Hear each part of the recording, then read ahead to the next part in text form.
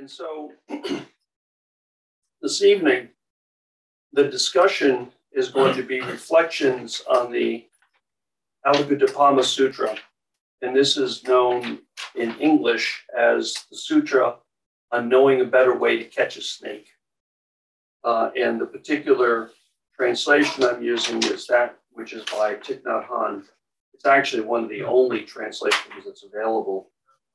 His translation, well, I'll discuss that in a moment. So you can pull up the gallery again, please. So the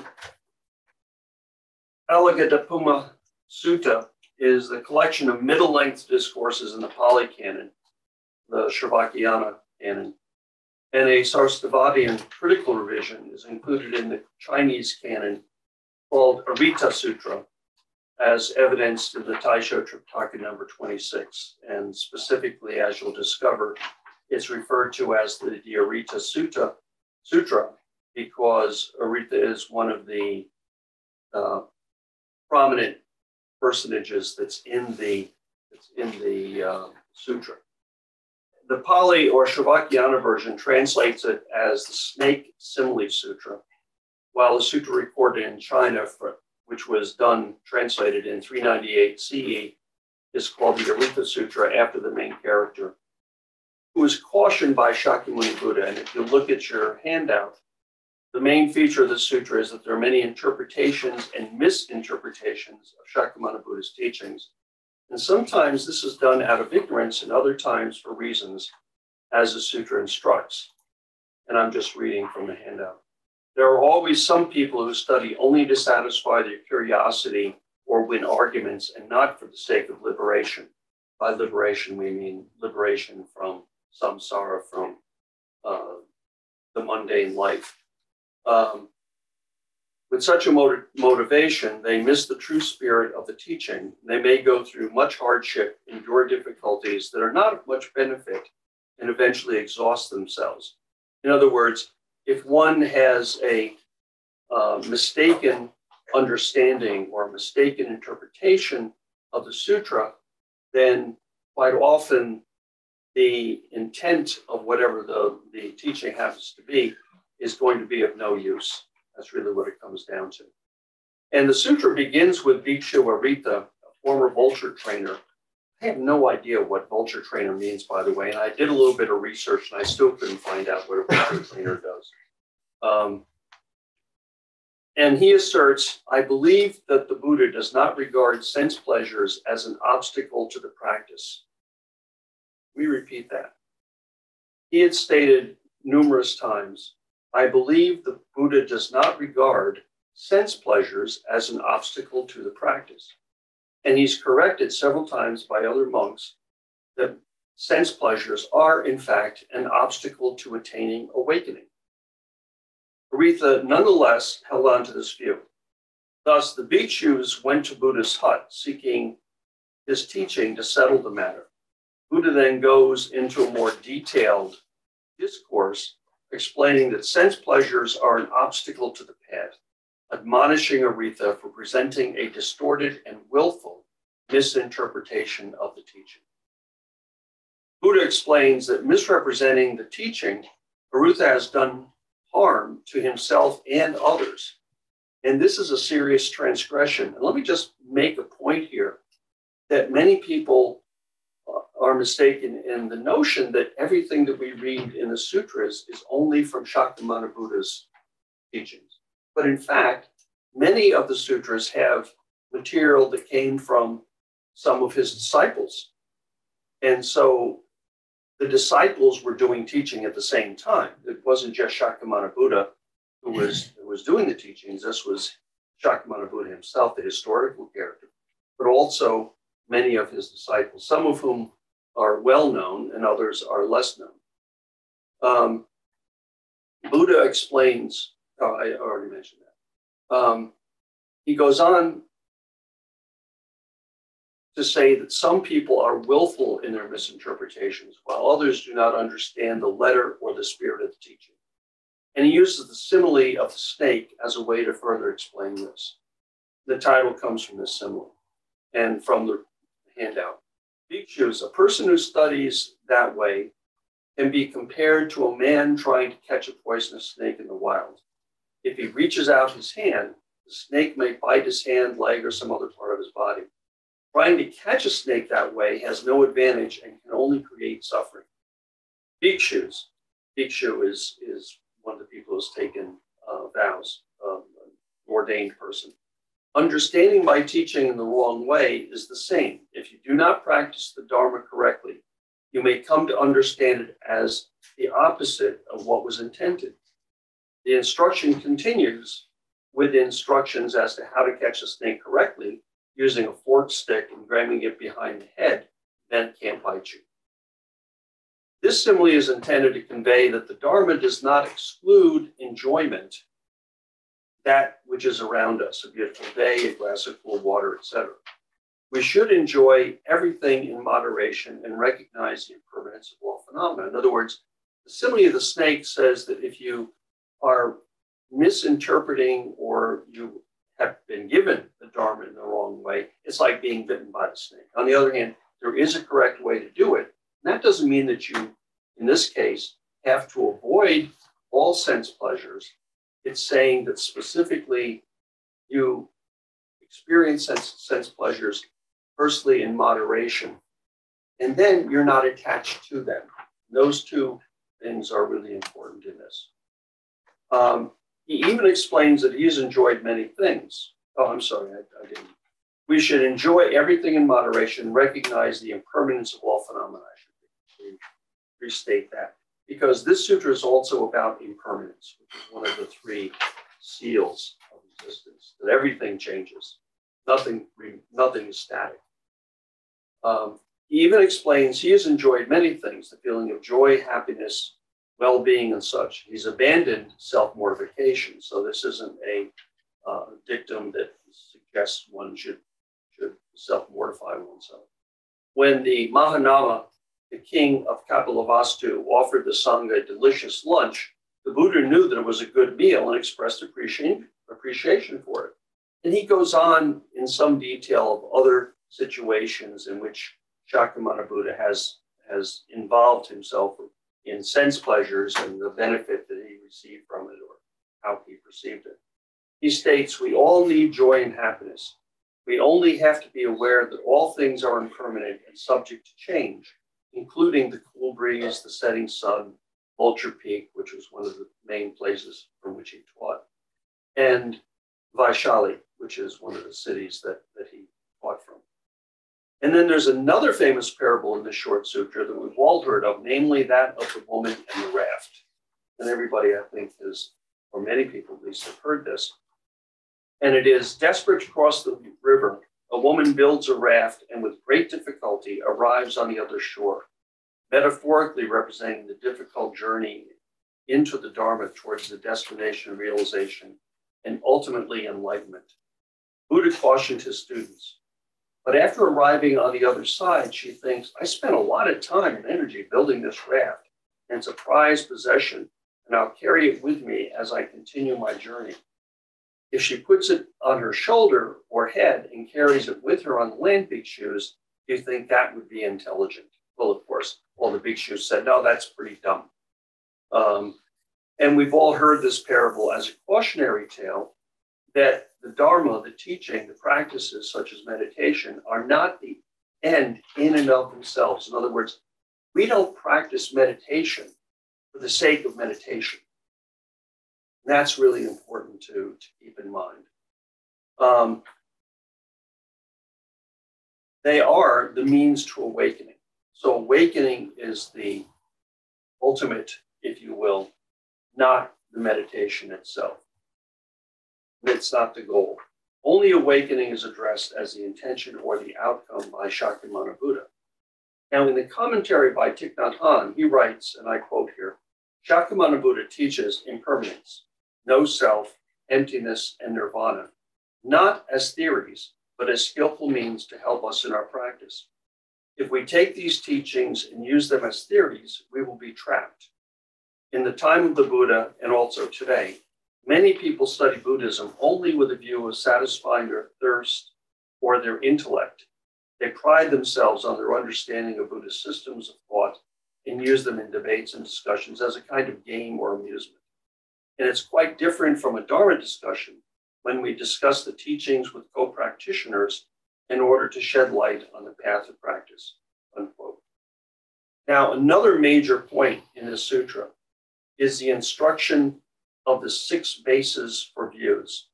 And these are the body, 1, 2, feelings, 3, perceptions, 4, mental formations, 5, consciousness, and 6, the world.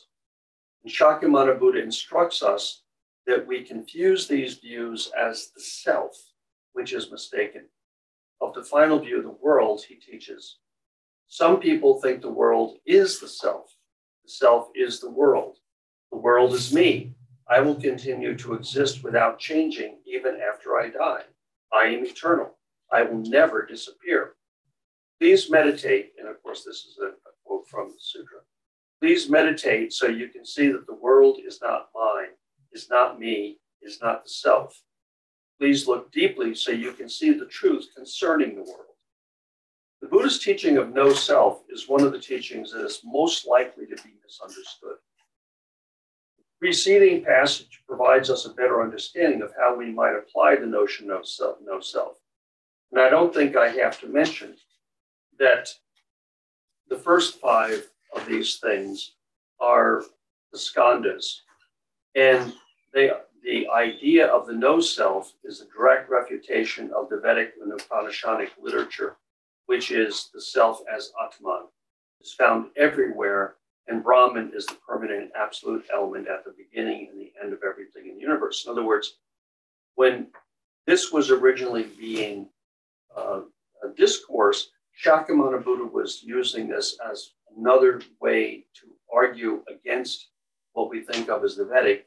We think of that today as the Hindu system, in which the self is Atman and the self is actually eternal, that it continues on after death and is reborn and reborn and reborn and reborn. And just to be clear, from a Buddhist perspective of no self, once we die, because each of us is unique and we are the product of the causes and conditions in which we live, our parents, our teachers, our siblings, and all those people, that once we die, that is gone. That thing that we think of provisionally as self really doesn't persist. What's reborn are our actions during this lifetime, not the person. And that's where we would argue that the self is one of the things, or non-self, no self, one of the things that is often misinterpreted. When we hear about rebirth, people think, oh, that's great. What's so bad about that? It means I get to do it all over again.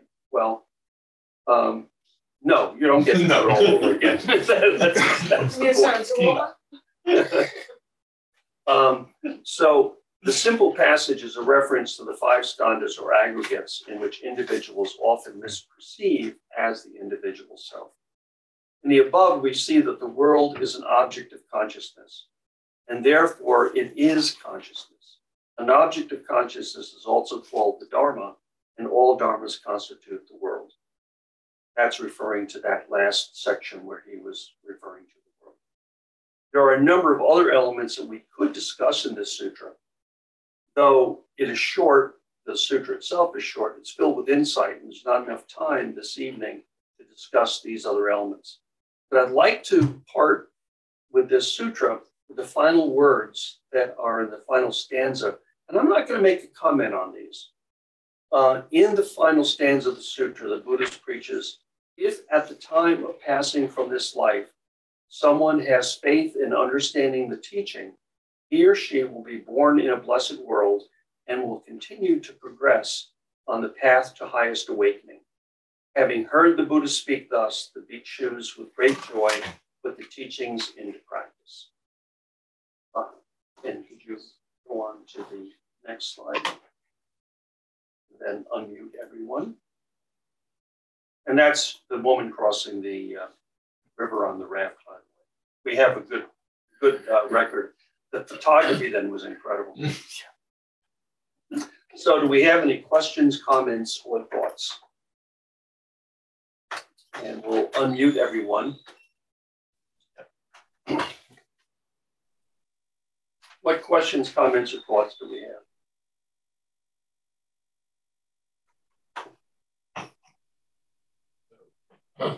The sutra.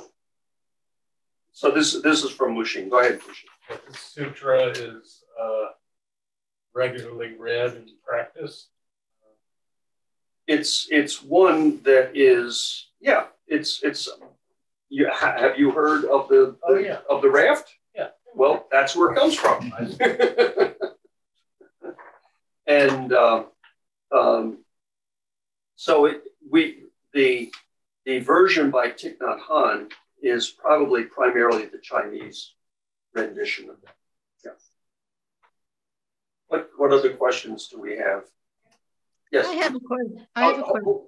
Hold on just a moment. First Shoshin, and then who was that? Okay, Seishin.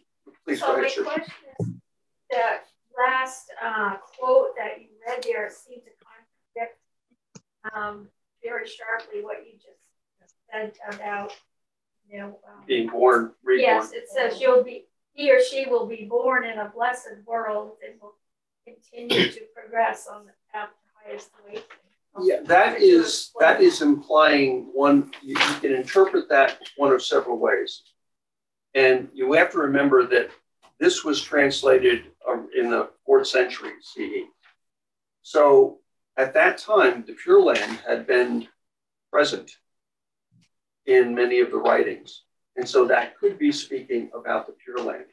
It's not the self that's being reborn into the Pure Land. Again, it's one's karma, one's actions that are being reborn.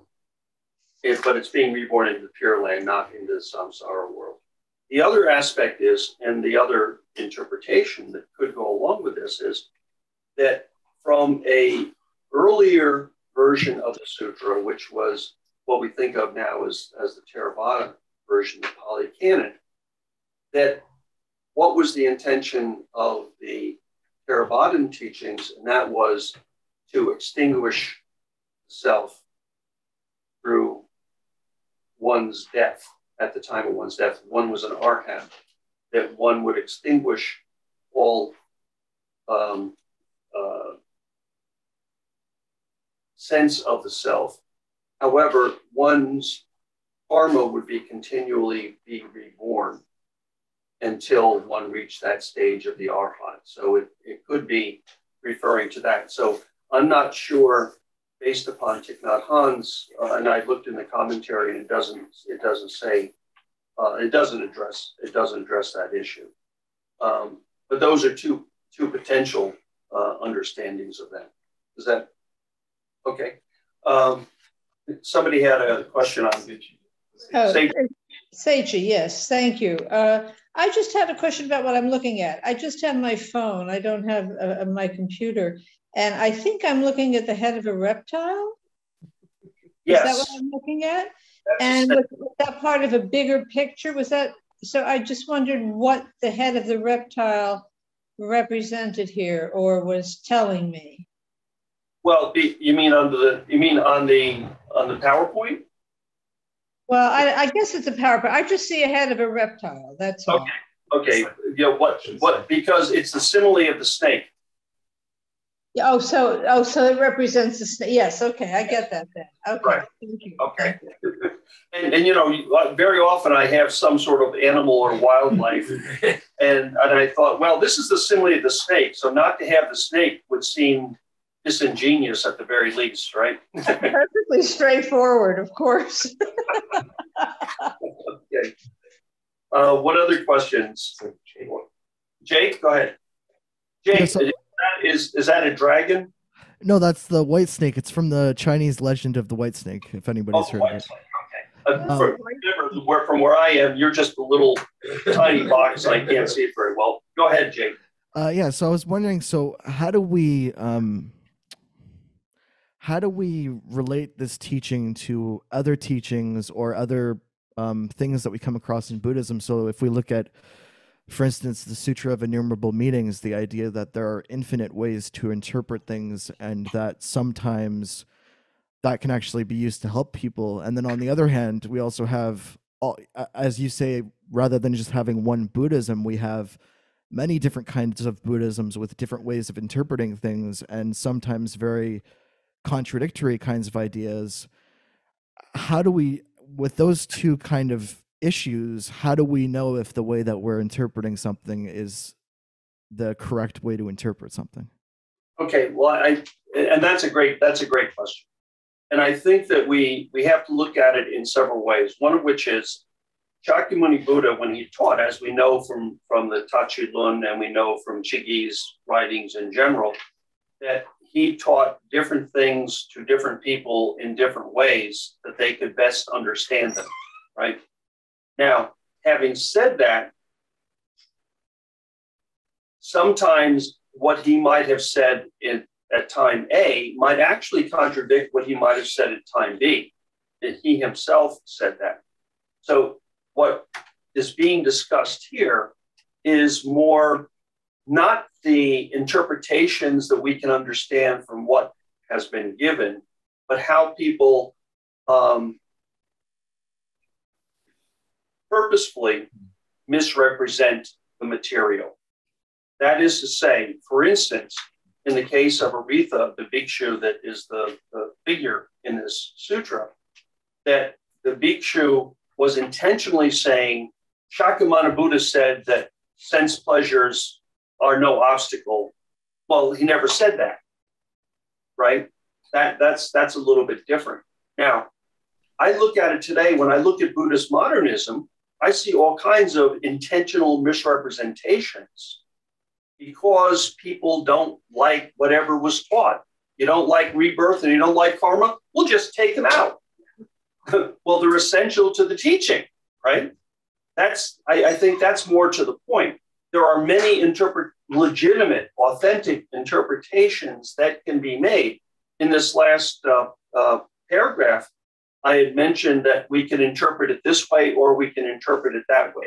In the Pali, it might have meant this. Later on in China, it might have meant that.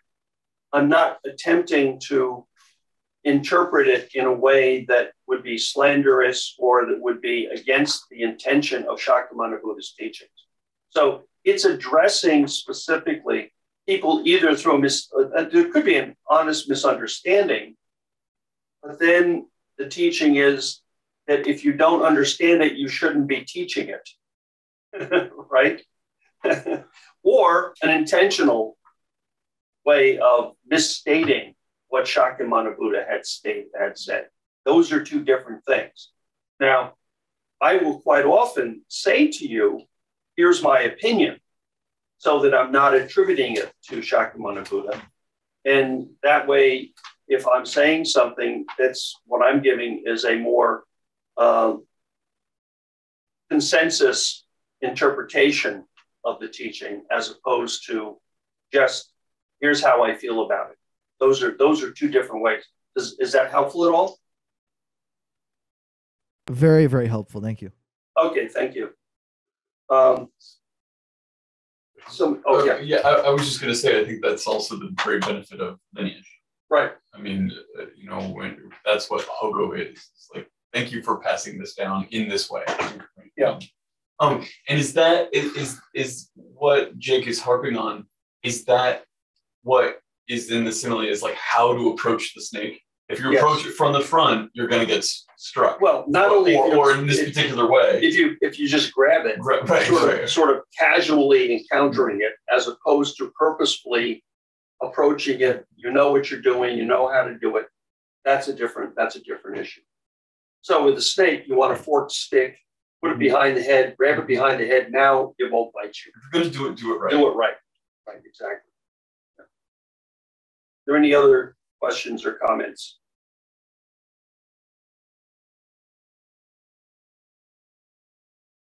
No? Ladies? Oh, sure. There are so many times in my life I thought I had the snake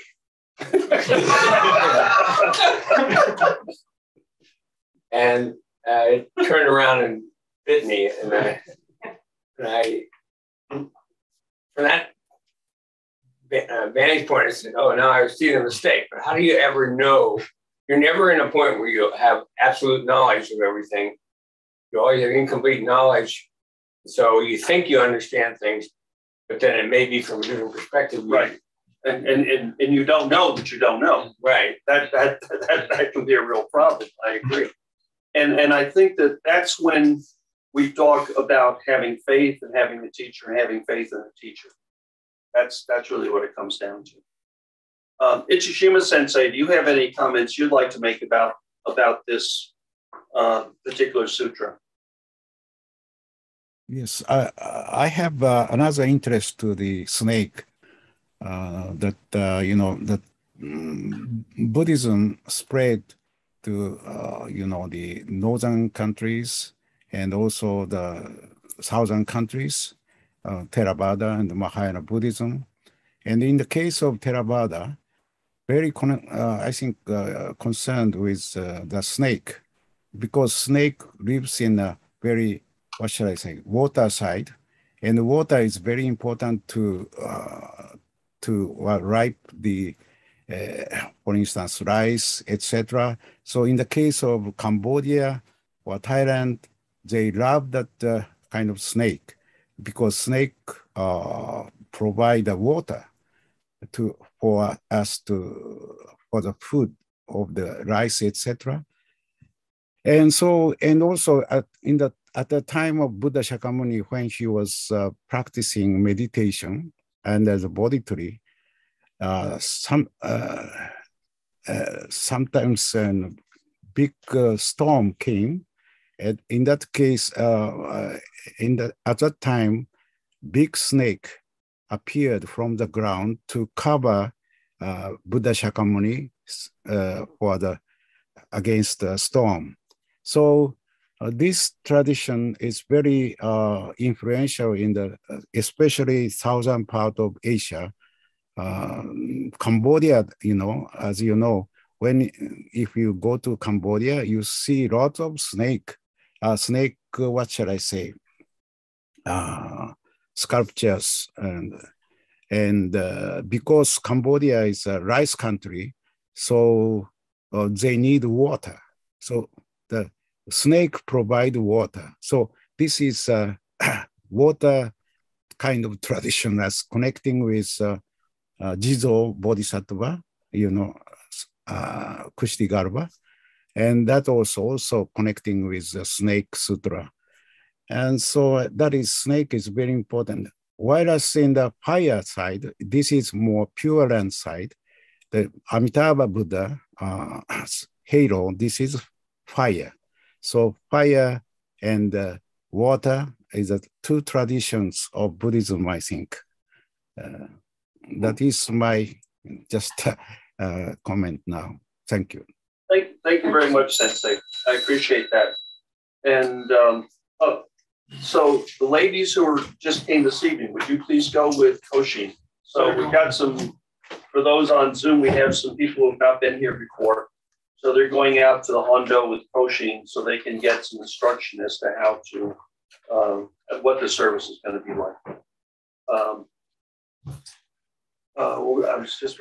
Sensei, I also know that your research has led you to looking at the snake in Northern Buddhism from Zoroastrianism. That they very well have contributed to it. Now, it's unlikely, since this was the Pali Canon, that would have been more from India, not from the areas where the Zoroastrians were, which is today Iran, the Persian areas. Right. And it wouldn't have had, the snake probably did not have the same meaning.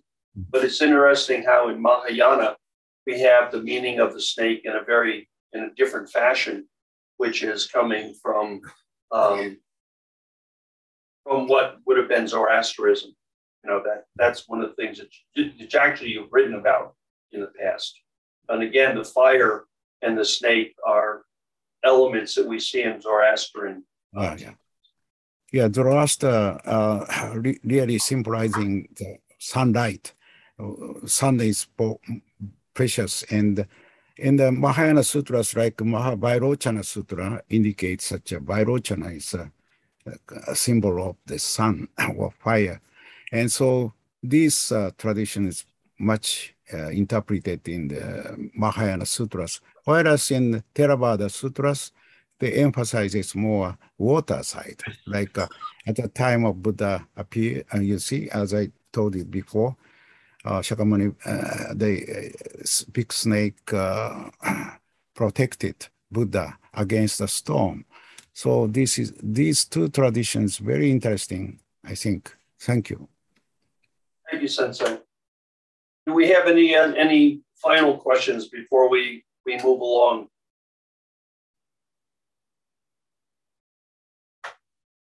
No? Okay. Well, what I'm going to do is get people started moving out to the Hondo, and I'll have Tamami take over in here. And I just want to mention that if you are interested in this sutra, it's the version that has been translated by Thich Nhat Hahn. And let me just tell you that it's probably altogether less than the sutra itself is less than 16 pages of this book. The rest of the book is commentary by Thich Nhat Hahn. And it's referred to by Thich Nhat Hahn as thundering silence. And the reason that he called it that is because he maintained that he had studied the Diamond Sutra very, very carefully, and he didn't realize until after he had read this sutra much later than he had originally studied the Diamond Sutra, how much of the Diamond Sutra's philosophy actually arises from this particular sutra, which is really interesting since the major themes of this are shunyata, emptiness, as well as impermanence. And we don't normally think of emptiness as being or shunyata as being one of the characteristics that are dominant or prominent in the Theravada teachings. And so I think that that's a really interesting notion. And so once again, in sort of a summary, the major aspects of this, aside from the notion of not misinterpreting willfully what was said by Shakyamuni Buddha. If you don't understand it, don't teach it. That's a really big one. Don't just blithely go on like that. But also the teachings of impermanence, the teachings of shunyata or emptiness, and further the teaching that I didn't make a big deal out of earlier, which is that the raft as a parable of the raft becomes very important. That we're being told early on in this, don't mistake the meditation for the goal. Don't mistake the practices or the philosophies for the goal. These are only ways to carry you into one's practice. And I think about that, especially later in Chinese history, when Ch'an, Chinese Zen, had begun to abandon many of the Buddhist practices for meditation alone. So this notion of treat the meditation as just a method was very important relatively early. So thank you, everyone. And we'll have to get Tamami in here to take over. And we will. Is that book still in print? I didn't check. I don't know, but I would think because see who the publishing was. It's Parallax Press. Yeah. So I would think that it's probably still available. I can't imagine they would take that out of circulation. Yeah. So thank you, and everyone go on into the Hondo. Come on down. Bye. And we will switch our places here. Last week, Monshin gave a bleak picture of the world in which we live. This was intentionally part one of two parts. The second part this week is more of the corrective that was mentioned toward the end of the end. To briefly summarize last week, we were surrounded by forces that are pulling our society apart. The proliferation of weapons whose only purpose is to kill and maim other human beings seems to be beyond our ability to stop. These forces are not just in the United States. They seem to be multiplying around the world. I certainly don't have the wisdom as to how we might seize all of this. But Buddhism does provide guidance in this respect. The guidance is not only regarding right conduct, which all religions adhere to, not killing, not stealing, not lying, etc. There are also measures we can take to change the course of things over which it seems we have little power. The first teaching is impermanence. That is, nothing remains the same, everything changes. For the last 60 or so years, we've seen the pendulum swing in a direction toward a more liberal democracy, and one in which there has been slow and incremental change in the direction of equity and justice. Now the pendulum is swinging in the other directions toward more authoritarian and unfair society. Will this last like the previous period for 60 years? Or can we, with our quiet determinations, change the course of this pendulum within a short period of time? The answer to that is up to each of us. Buddhism also teaches us to try to understand the person fighting against us, not merely put up our proverbial fist to change their mind. The people who would return our society to Jim Crow society, a society of privilege for the few and tyranny to everyone else, are people who are afraid of impermanence and change. They are very vocal, active, yet minority. These people are to be pitied. We do not capitulate to their demands, but we recognize their fear. We must stand fast on the side of what is right and encourage other people who share our worldview to take part in this ongoing march toward progress in our society. So last week, when Monshin made some suggestions at the end of the Dharma talk, they are not just actions to keep ourselves busy and feel better about ourselves. They are ways we can be vocal, active, and majority. Writing letter to the editors, holding representatives, supporting political candidates that address solutions, supporting organizations we admire, and having constructive conversation with people around us are things we can and we should do. Finally, find the peace within yourself and allow it to be permeate your being in order to change the consciousness in the world around us. Svaha.